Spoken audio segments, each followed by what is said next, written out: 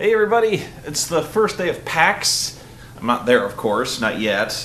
It's only like 5:30 in the morning, and I'm just getting ready. No, I'm pretty much ready. This is as much an equipment test as anything else, but I'm in my hotel room. It's really nice here. It looks really dark, of course, but that's just because lighting in hotel rooms is always kind of dark, so I'm sorry if it's a little shady right now.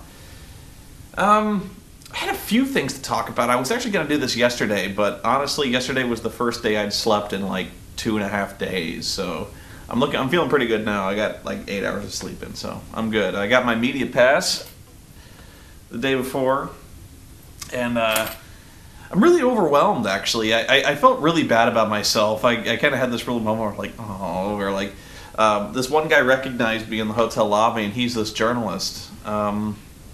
Who was he for? He's for... Actually, doesn't say. He says he's for the Village Voice, but like joystickdivision.com. Yeah, met this guy, and he's like, "What do you got lined up?" I got some interviews lined up. I got basically like demos with game companies. I got 3 or 4 things a day. I got like 3 or 4 things every day because of the 3 days of the thing. He's like, "Really?" He's like, "Man, I have so many things lined up. I have so many interviews. I didn't even book time to eat." I said, really? I responded to basically every press. When you're on the press list, game companies basically announce things. They're like, come see Portal 2, and we'll go see Portal 2. So I made reservations to see basically every single game company there was on the list, and I got like 9 to 10 different demos. That's not bad. That's a lot. But this guy, he's like, I got like 30 things lined up, and I'm doing an interview with Warren Spector. And if you don't know, Warren Spector is doing the keynote address for the entire convention. I'm going to try to see if I can see that. I'm actually not sure I'll be able to, just because that comes up. It's like 10:30 to 11:30, and I have an interview at 11. So I may have to miss the keynote, which is a shame. And honestly, there's so much to see at this convention. That's what really overwhelmed me at first when I saw this thing, was the list of things to see. And that's not even talking, like, if you were just to see the various addresses, panels, and stuff like that, the panels for 3 days are booked beginning to end. Like, that, I was really hoping I tried to get a panel booked for this one, but I came in too late in the game. I came in like a month and a half before the show. And they weren't even listening to requests for panels. They were like, "We're done. We're full. There's nothing."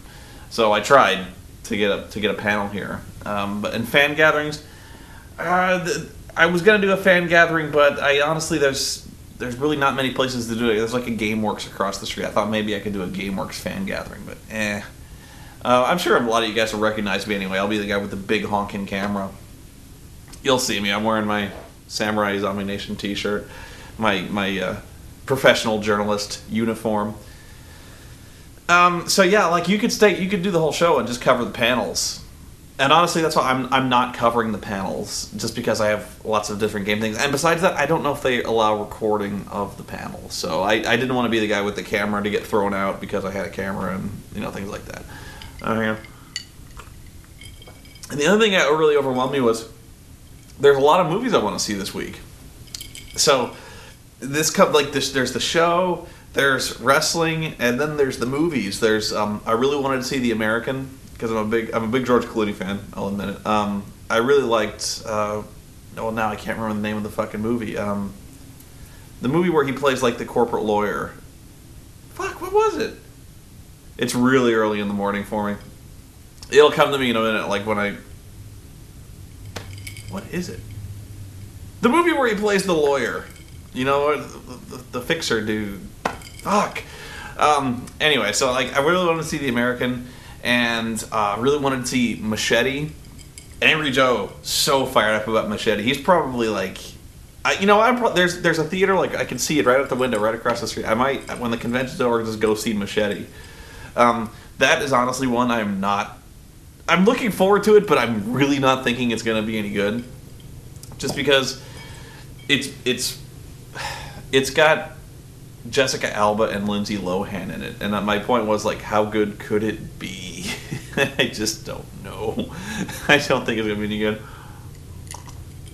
Yes, that's me going into the theater with a bad attitude. Although I have been pleasantly surprised more often than not. Which leads me to, I saw Brad's review of The Last Exorcism, and I was like, damn it, he beat me to, because I was literally setting up to shoot the review myself when I saw on my feed reader, I saw his review pop. I was like, shit. So that was another one I was really expecting to not like, just because two things. It's another one of those movies that's filmed in like a documentary handheld style, and I'm notoriously pessimistic about every one of those, like even Cloverfield. I was like, really, we're doing another one of these? So yeah, Last Exorcism comes up, and I go, oh, it's another one of those shaky things. Tangent. Whatever happened to the Poughkeepsie tapes? I remember seeing like really heavy. They were advertising on like movie trailers and even TV. I saw like trailers for these things called the Poughkeepsie tapes, which is supposed, I didn't even know what it's about, because they were really keeping it under wraps. They're like, something happened in Poughkeepsie and they taped it, and I'm like, really? What? And they're like, see later, like it's coming soon to theaters, you'll find out what happened in Poughkeepsie. And I'm like, something happened, they taped it. I'm like, so, and then for some reason it was just gone, like nothing came of the Poughkeepsie tapes. Maybe it came like direct to video and I missed it. Apparently it's a piece of shit. I don't know. I'd really love to review it if I could find the Poughkeepsie tapes. I like, it might be in development hell where like they pulled funding or something. I don't know. I'd really love to know what happened to Poughkeepsie tapes, because that was one where the title alone was, you're kind of sold on it. Like Poughkeepsie's just a funny name. But anyway, second thing that really had me bummed out about The Last Exorcism was every time Eli Roth does anything, they have to put produced by Eli Roth at the top of it. No, like no matter how much involvement he had, it was like, so that's it. I don't know why they're proud of this, but they do it. Like, you know, the Hostel series. I don't think Eli Roth has touched the Hostel series since the first one, except maybe producing it. You know, like that's like bigger than anything else. They're like produced by Eli Roth, and so Last Exorcism, they say they're like produced and from the mind of Eli Roth, and I'm like, oh no. Like Cabin Fever 2. Apparently that one was pretty good. I still haven't seen that one. I'm gonna see it, but they're like Cabin Fever 2. I don't think Eli Roth had fuck all to do with that one. In fact, it was pretty. They chose a different director entirely. Bad day for memory for me. You can tell this is going to be a really fun day when my mind is gone like this. Who the fuck did that one? I really like the other movie he did. Shit. Oh well. Anyway. It'll come to me as soon as I'm getting caffeine in me, as you can clearly see. I'm worthless before I've sucked down like a Coke, 2 Cokes or something like that. Which explains my current figure. But okay, Last Exorcism. This is another one of those, maybe Brad and I are not so similar as I thought. Because we talked the whole time we were there. And so I was like, we have really similar taste in movies. This is like the second time we have just stone cold disagreed on a movie entirely. But I liked it. This reminds me of something else, but I'll get to this. I really, really liked The Last Exorcism. I mean, I walked in there expecting to really loathe this movie, and it was awesome. I'm trying to keep it down because it's really early in the morning. I don't want to wake people up.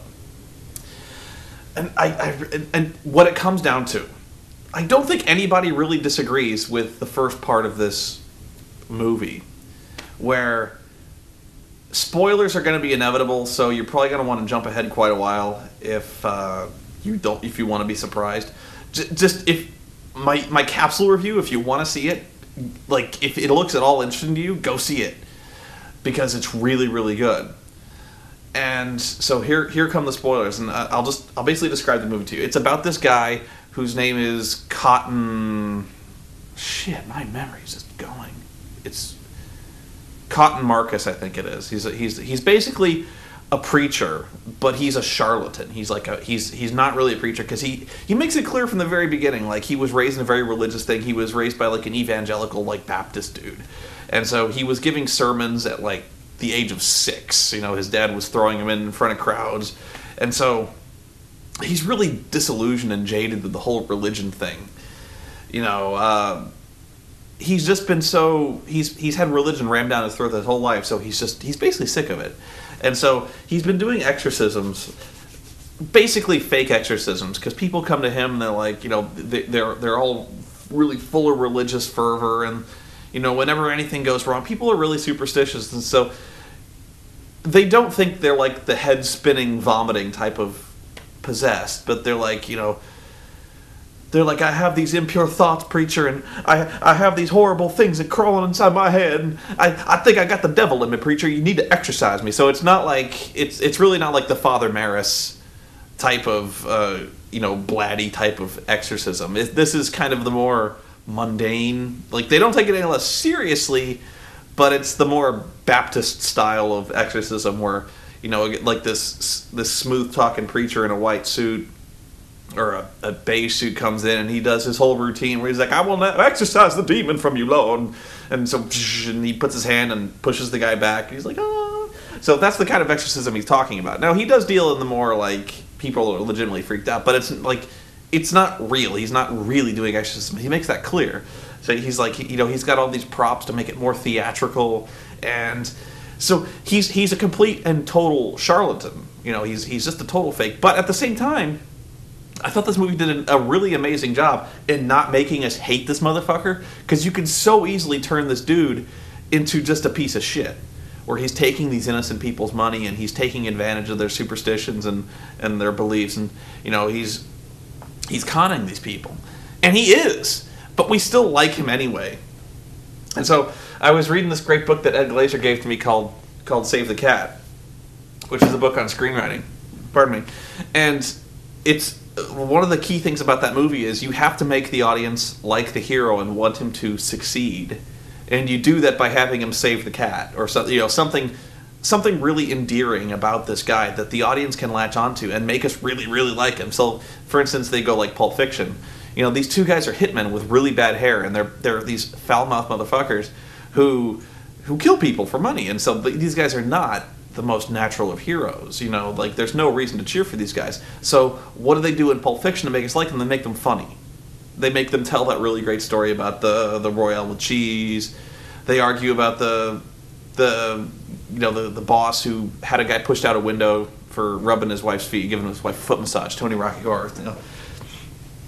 So they give us reasons to like these guys, and you have to do that. You have to give people a really quirky moment or something that anybody can like and latch onto. And so with this guy, he's providing a legitimate service to these guys. He's like, yes, okay, look, I don't believe in this shit, and I never believed in God or the devil, or I don't believe in these exorcisms, but I'm helping people. And he's like these, he shows, I don't know if they show it, but they probably should have if they didn't. But he's honestly, like, whether he believes it or not, they believe it. Like, because these people are pretty much just mentally disturbed. They've got something inside of them, and if they want an exorcism to make them feel better, he'll do it, and sure enough, they feel better. And they pay him for this. So he's putting on a show. They're basically paying him to put on a show. So he puts on the show, they feel better, he walks away, everyone's happy. So it's one of those kind of debates where, like, it's fake, but it's what they paid for, and he's delivering a service, and he delivers that service. Now, you could argue one or the other, but the point is, when the movie's going on, we really like this guy. And it helps that this is such an expertly crafted beginning of the movie, and it's so well acted. Like, all of these actors from the beginning to the end are shockingly good. It really helps that we like Cotton. It likes that we like the actor that plays Cotton, because he's so good, and he knows that line he's trying to walk, where he doesn't play a greasy type of dude, where he doesn't play the kind of slimy dude. He plays the kind of smiling man that you'd like to see in a preacher. He plays that very genial, happy type of the guy you can relate to, the guy you'd like to see on stage performing. And you see him performing when he starts reading his mom's banana bread recipe to a crowd of, actually that's the moment. That's the exact moment where you turn to like this guy, where he's like, at some point it's not about it's about the feeling, it's about the spirit that's within you when I'm talking. It's not about the words themselves. I could be saying anything up there. As long as I'm filling them with the Holy Spirit, as long as I'm getting them fired up about something, about God, as long as they think they're getting fired up about God, I could be saying fucking anything. Like, I could be reading my grandma's banana bread recipe up there, for Christ's sakes. And as long as I was saying it, like, getting them pumped up about the Lord, you know, they love it. And the person holding the camera's like, bullshit. I think, in fact, that's the exact word. I think they say bullshit. And he's like, oh, you want to bet? Like, and it's like $50.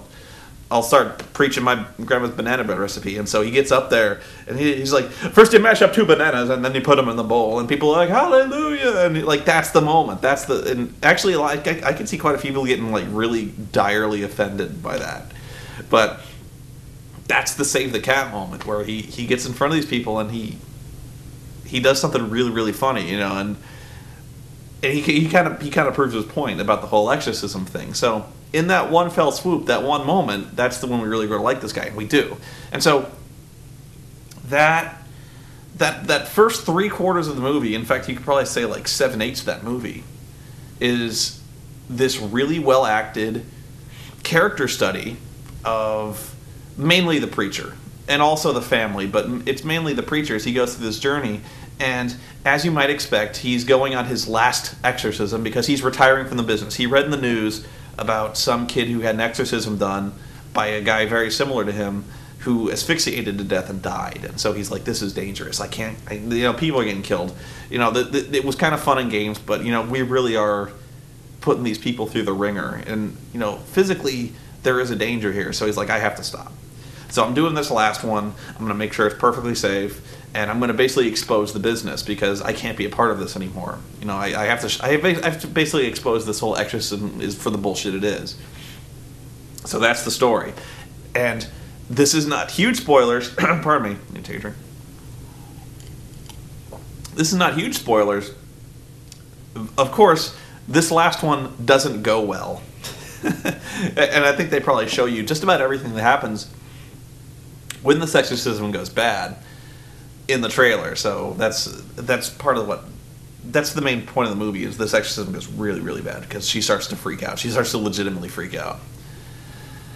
And what I really liked about this movie is that you think you know where this is going, because if you've seen The Exorcist, you've pretty much got it like played out in your head. Like, this is going to be kind of the same type of movie where you've got this kid who's writhing and screaming profanities on the bed, and she's puking, and the paintings on the wall are shaking, and we're like, holy shit, this is real, you know? And there's guys surrounding the bed saying, the power of Christ compels you, you know, and like, you know, you kind of have this mental image in your head the way this is going to play out. And so I can tell you now that this is not that kind of movie. You think you know what this movie is, but you don't. And so I'm always really happy when a movie does not turn out to be exactly what I expect, when that screenplay that I have in my head, like I can go beat for beat and kind of name out these movies, which is kind of what The Expendables was. There I go again. This movie it does not deliver what is expected, but in a good way, where it kept me guessing. It was not, for instance, there's a big question up until the very end of the movie whether or not this girl is really possessed by the devil. Because she's freaking out and she's doing really weird stuff. Like, she's contorting and swearing in Latin and things like that. But nothing really happens to where it's unexplainable. Like, is she just really mentally ill? Or is she possessed? Because, remember, the Reverend here does not believe in the devil. He doesn't really believe in these possessions. And so he's seen people do weird stuff. Very similar to this, actually. Not quite as, like, when she shows up in his hotel room and she has no way of knowing where his hotel is. That's kind of freak out. Like, he starts to like, oh shit, what the fuck is this? Like, but he never really instantly goes like, oh, this is real. Like, this is the devil, like, right now. Because he doesn't believe in that shit. So he's, from the beginning, his concern is, like, we really, like, he does the exorcism and it doesn't take. Like, she still starts freaking out. And so he's like, you know, she's got problems that run deeper than the simple kind of stuff that I put on my show and you feel better about yourself and we're all happy. You know, she really has mental problems because she's making these pictures, she's hurting herself, she's killing animals. And so, like, she's got some deep-seated issues here, and we need to get her, if not committed, we need to get her talking to some professional here. And so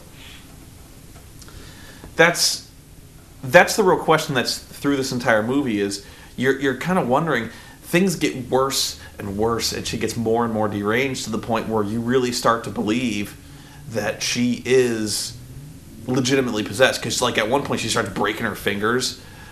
You know, she says like, "I'll leave if you can stay quiet for 10 seconds." And the preacher's like, "Good, fine, do it. Like if you get like, it's a deal." And so she goes, 1, and like, you're like, ah, shit, like she is fucking out of her mind. Like, and so when she starts like snapping her fingers one by one, counting to 10, you're like, this chick's fucked up. Like she has to be possessed, right? You know. So that's the question that goes through the entire movie. And so what everyone mentions about this movie at the end is the ending. And the ending comes, for a lot of people, came completely out of left field. And they walked out, and like Brad said, it induced laughter. It induced complete and utter disbelief, like head shaking, like what were they thinking type of disbelief as they were leaving the theater. You know, like that the ending that was so bizarre. You just, like, I know Brad was walking out there going like, what the fuck were they thinking making an ending like that? Because it was so just, they're like, what? You know, like that exactly, like, what the fuck is this? And so I was I knew there was a weird ending going into this one. But that's as much as I knew. So I was expecting, like, what, do aliens land? Like, what? Does her head, like, split open and there's a dog inside, like, with little levers in her head, and they're like, dog! You know, I don't know. And so I knew there was kind of something disturbing, but I didn't know what. And so, and this is what I said where I really like the fact this movie kept you guessing. Where the ending came, and I thought, oh, that was the ending that they were talking about. Like, that was... It's okay. Major game-ending spoilers here. Shut it down if you don't want to know. It turns out she's not really possessed. Because she's acting all freaky, and she's contorted to where she's, like, literally bending over backwards, and you're like, that's silly. Fuck me, man. And so she's this naive country girl who lives in like the bayous of Louisiana. And so she said she throws out a sexual term. She says, "Would you like a blowing job?" And the guy's like, "What?" And she's like, "A blowing job, preacher. Would you like one?" And he's like, "Ah, I get it." He's like, "A blowing job, huh?" And she's like, "Yeah." He's like, "Do you even know what that is?" And she starts to lose confidence, and she's like, a demon would know what a blowjob is, but you have no fucking clue. You're not possessed. You're just freaking out. I see a really scared girl right now. And so she breaks down, and she's like, "You're right. I don't know what I was thinking." And so I was like, that's what it is. This whole time we were dealing with an exorcism, and the audience kind of latches onto this thing. We're like, she's really possessed, preacher. Get the fuck out of there. And it turns out she's just crazy. So... that was like, and they're driving home, and she confesses that she got really disturbed when she got knocked up by some guy who works at a diner. And so they're like, you know what, let's go visit that guy who works at the diner, because I need to see this guy, like,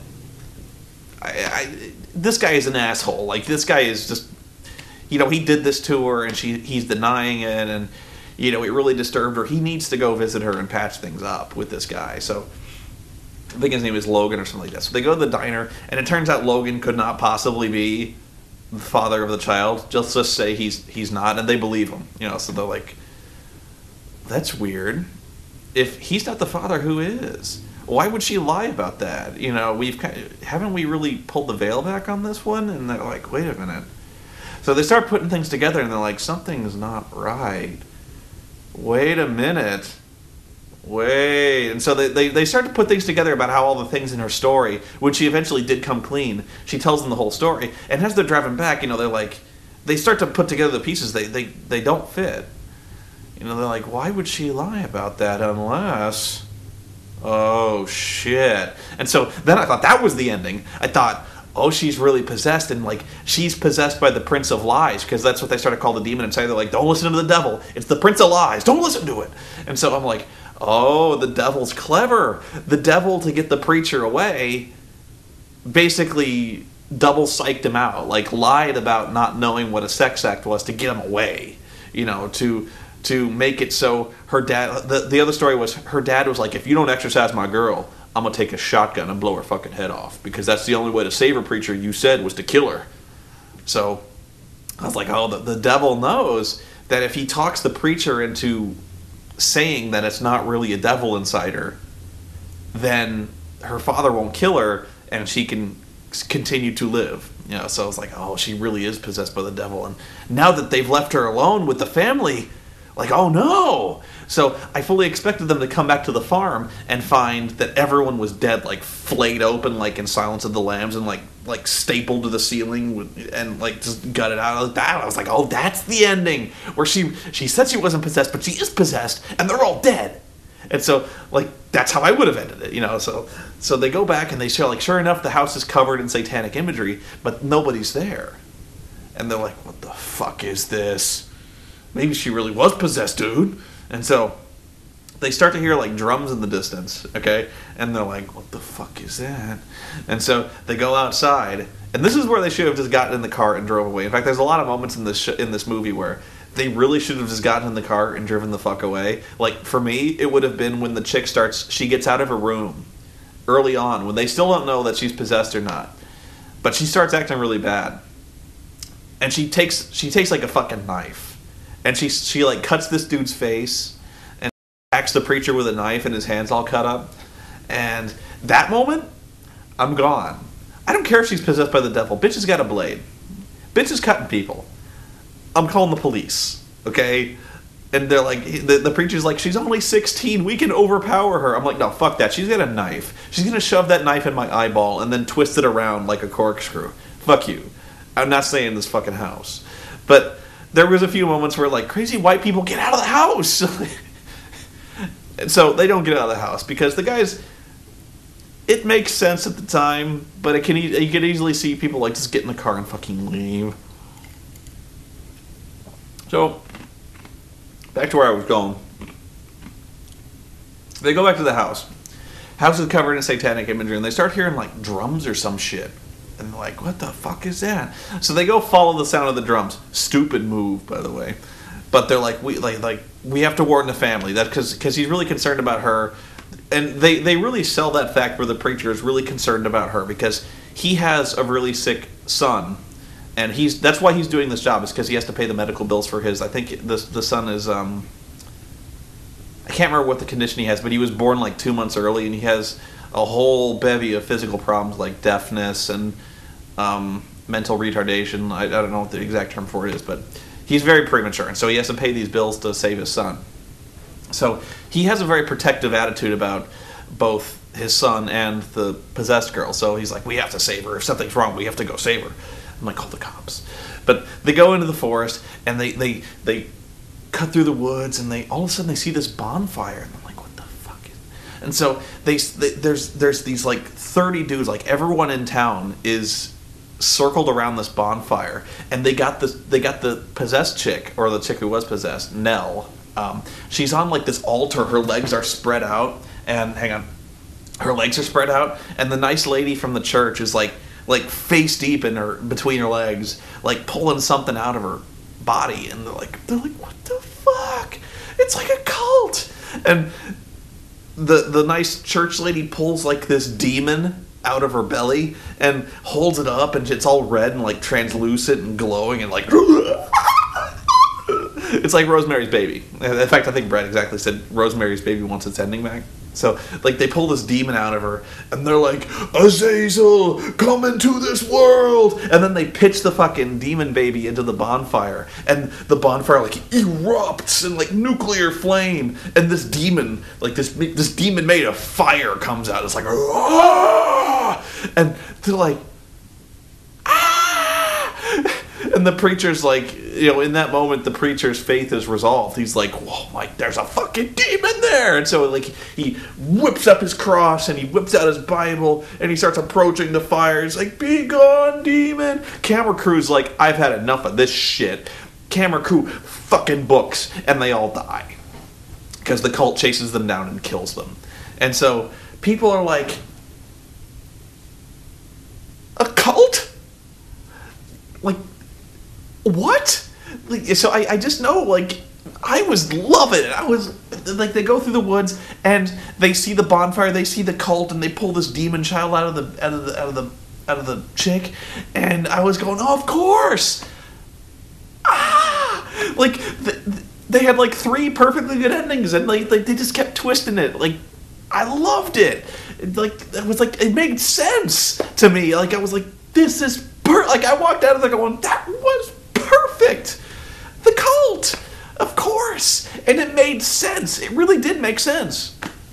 And I'll try to explain for you how it didn't make sense, or how it did make sense. I'm sorry, but like I sympathize. I really do. Like, because my brother's point, I wish my brother was here, because we were going to do this before I left, but I was so busy getting ready. So, my brother's like, here's what it is. I'm going to be my brother for a second. This is my brother. He's like, here's what it is. You've got this great movie.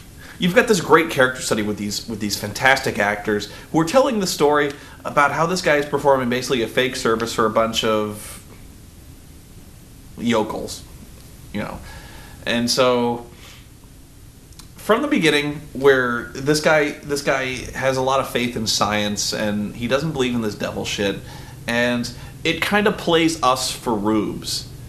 Because, from the beginning of this movie, from the trailer, from the poster, from everything that happens in this movie, we, the audience, are kind of believing, like, she's really possessed, dude, get the fuck out of there, like, this is real now, like we're watching this whole movie, she's breaking her fingers, she's doing weird things in the lawn, and she's talking in Latin, and she's showing up at his hotel, and we're like, dude, like, and the preacher's like, she's just sick, okay, she's mentally ill, and the audience, pretty much everyone in the audience is going, she's not, dude, she's possessed by the devil this time, like, you didn't see the trailers, dude, I did, so, like, this whole time we're screaming, like, get the fuck out, it's a real demon, and so, at the end, it turns out she's just mentally ill, and she's really smart. She's insane, not stupid, so she's been studying Latin. She knows all this stuff. She knows the lore, and she knows how to fake it.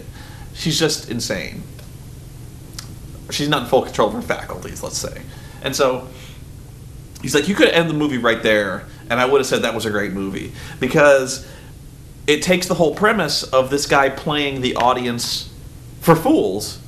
This guy kind of playing on their superstitions, doing this phony exorcism, and we walk away going like, oh, wow, I needed that, So you could have gone on this tangent where you end the movie and we all feel really stupid. We're like, oh, of course. She couldn't have, like, what were we thinking? She was possessed. Like, why should this be any different? Like, this was just another case for him. It was a really violent case for him, but why should, he's never seen any instance of God or the devil or something like that, So he's like, you had this really great character study, you could have ended it right there. And you could have made a really good point, that there's no devil here, this is just, it's just people, crazy people. And I'm like, I can't disagree with that. Now, what I can't say is that the ending is completely unearned. This comes out of nowhere. I don't buy that. In fact, I can come up with a lot of examples why it's not true. Because from the beginning, the guy is driving through Louisiana, and he's like, this is a really weird place. This place, more than any other, is a real melting pot of religion, because you've got a lot of uneducated people here. Not to say that religious people are uneducated or stupid. I'm just saying, he's like, around here, spiritualism is really big, because there isn't a lot of higher education around here. So people latch on to God. And there's a lot of almost like primitive spiritualism around here, because you've got a mixture of Pentecostalism, Baptist religion, Christianity, voodoo, and so you've got, in a lot of cases, you have these really mixed up practices that blend and swirl and make really weird stuff. And so he's like, and people really buy into the whole devil and the influence of evil around here. It's like, if you ask 5 people for a devil story, you'll walk away with 10 devil stories. And sure enough, he does this. He starts asking these people at gas stations, like, do you have any devil stories or something? Do you have any stories about weird stuff that happens around here? And sure enough, all these people have stories about possession, cultists. They actually refer to, like 3 people who say, there's a cult around here. And he's like, oh, you guys, you backwards rubes. And so the guy tells him about a UFO. And he's like, you want to see where the UFO landed? And he's like, no, that's okay. That's fine, so. So they foreshadow this thing. They really do. I thought they built up to that well. And so you start to wonder, they start to asking, like, well, as they're driving away, and they're like, well, she's pregnant, though. If he didn't knock her up, who did? And why won't she admit to who knocked her up? Like, she's already kind of come out as being kind of crazy. Like, why would she lie about this? And why would she make such an obvious lie, for this guy? And so they start to ask, like, and so it turns out that it's a cult. She's been impregnated with some demon child. And so if you look back on the movie, it makes sense. Because the father's not in on it. The father is this really religious dude who really wants to exterminate this devil, but everyone else in town is not as devout as this guy because they're in this cult. And so what you start to question, like, well, if she's not possessed, why is she acting this way? Like, why? Because something is clearly wrong here. Like, she did pick up all this really weird stuff, like the Latin and the... You get the sense that she really is possessed because she's doing weird shit, And so they're like, it doesn't really add up. And so when it turns out she really is possessed, she's the vessel for this demon, it makes so much more sense, the fact that pretty much everyone in town wants to stop this guy, wants to stop this exorcism. In fact, even the son is in on this cult, and the son hates this dude. As soon as he arrives, hates this motherfucker, right? Like, comes in, sees this dude as a preacher. He's like, I'm going to perform an exorcism on your sister. He's like, you get the fuck out of here right now, preacher man. Like, you get the fuck out. And so he starts throwing rocks at him. And so, but when it becomes obvious that the guy is a fraud, that the guy is, like, making these demonic signs, like making the water boil and making his crucifix smoke, the guy's like, I saw you adding stuff to the water. I know that you're a fake. And the preacher's like, is that gonna be do we have a problem, you and me? Like, he's like, because he doesn't tell this guy obviously that he's a fake, but he's like, I don't know what you're talking about, son, but is there gonna be a problem between us because you've been acting like an asshole this whole time, But as soon as the kid realizes the preacher's a fake and that he is in actual no risk of actually exorcising the demon, kid loves him. Yes, it's like the kid basically is like grinning ear to ear. He's like, I saw you adding the shit to the water to make it boil. And he's like, the preacher's like, and I don't know what you're talking about. And the kid's like, nothing. I think you and I are going to get along just fine. And he leaves. Because he knows the kid's safe. The demon is safe. He's not going to do anything to hurt this kid. He's not going to do anything to actually hurt the demon. He can't. He's fake. So the brother is like, perfect. If it was a real preacher, he'd have fucking killed him at some point. But he's not. He's like, whatever. He's like, in fact, you're going to do everything you can to make sure she's safe to deliver this child. This works great. So there's another moment where the son gets his face cut because she's acting all crazy. And he passes her a note in secret saying, don't leave her alone with her father. And the reason being is because her father wants to blow Nell's head off with a fucking shotgun because he really does believe that she's possessed and he is not in this cult. And so the guy thinks that the son is telling him that the son has a motive for wanting to save her because he's in the cult. He wants the baby to be born and he knows that the father will kill her. So he's like, he actually tasks the preacher with saving the child. I was like, it makes perfect sense to me. So they go into the field, they see this cult, and to me it was very Lovecraftian. Because, in fact, in the Call of Cthulhu story, there basically is a moment exactly like that, where I think they even go into the bayous of Louisiana, and they kind of part the woods, and they see the cult dancing around, and that's where they find this Cthulhu idol. And so it's not really Cthulhu, but you can definitely see like a Lovecraftian influence there, where that's basically how a lot of Lovecraft stories end. I was like, I thought it was brilliant. And so I'm not saying that honestly, this is one of those moments where I'm saying Brad is right and I'm right and we're both right and my brother is right. So I can easily see people walking away from this movie really frustrated. Like, you had this movie ended, you had a great movie, you even had a message, and I can even agree with you. I'm like, you know what, you could have, on a DVD, you could have ended that movie right there. You could have rolled credits, everyone's happy, and like, Or you could have ended it the cult way, and I love the cult ending. You could have made that a really great alternate ending. Whatever.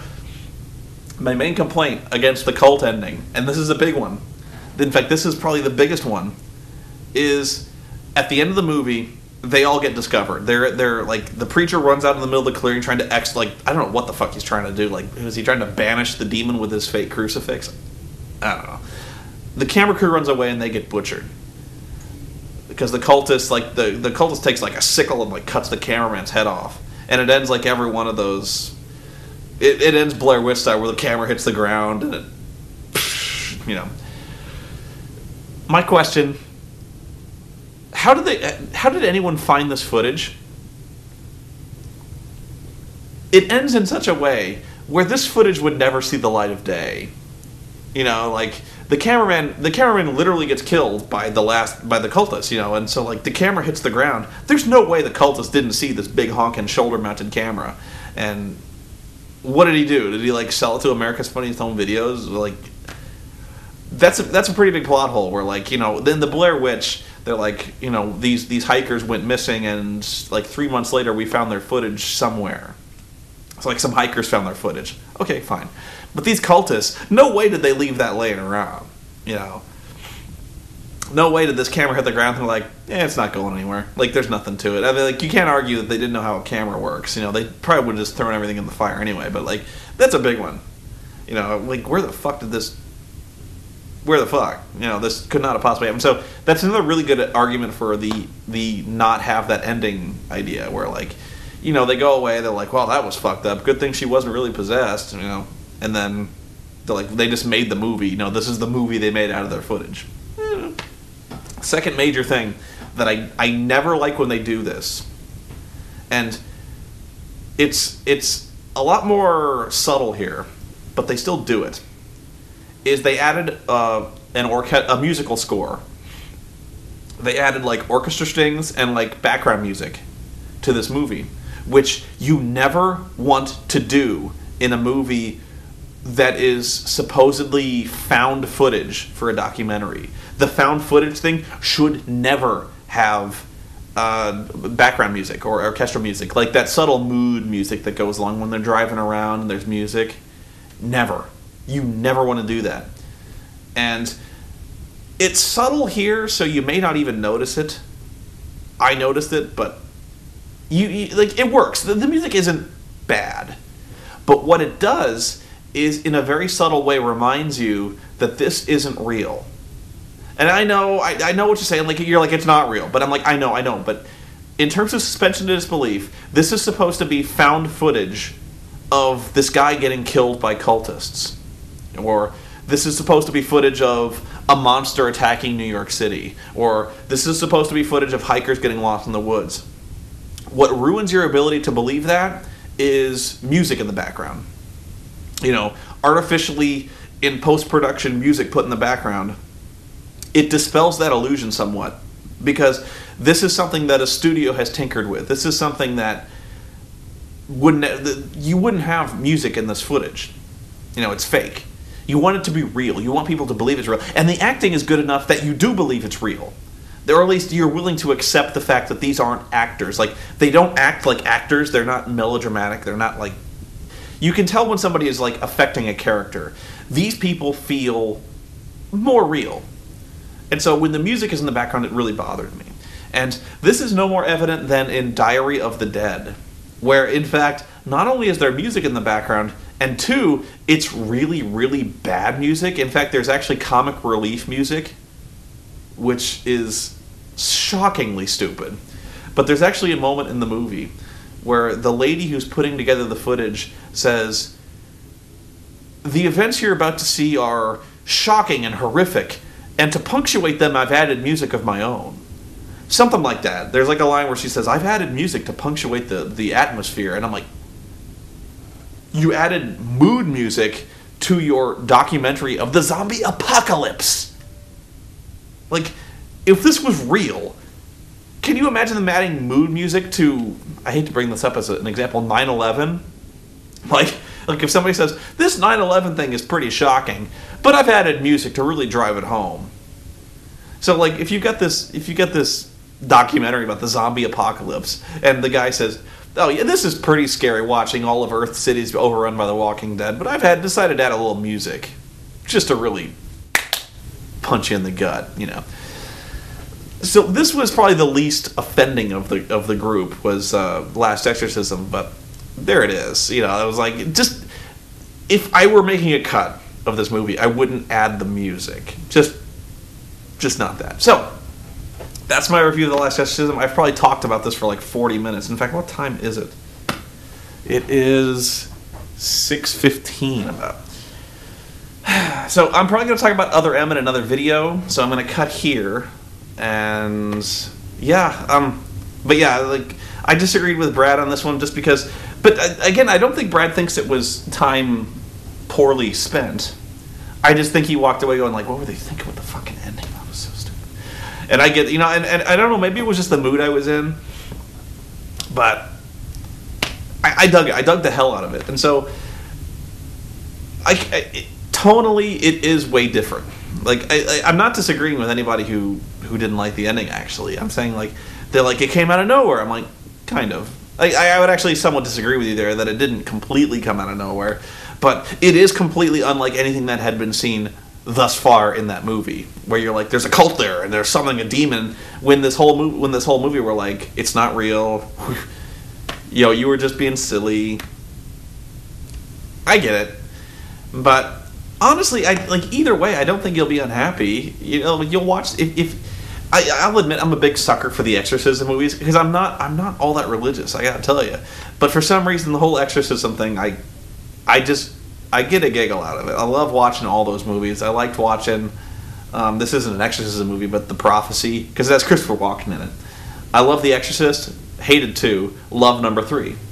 So I love The Exorcism of Emily Rose, which I consider to be kind of a cross between Law and Order and The Exorcist.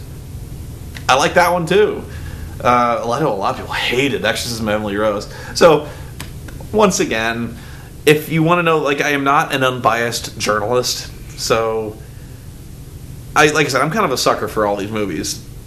But I still think, you know, on its own merits, it's a good film. So, check it out. I'm sorry it took so long to make this review, because by the time this review hits the internet, it might not be in the theaters much longer. It was really kind of a minor release, but I liked it. So, check it out.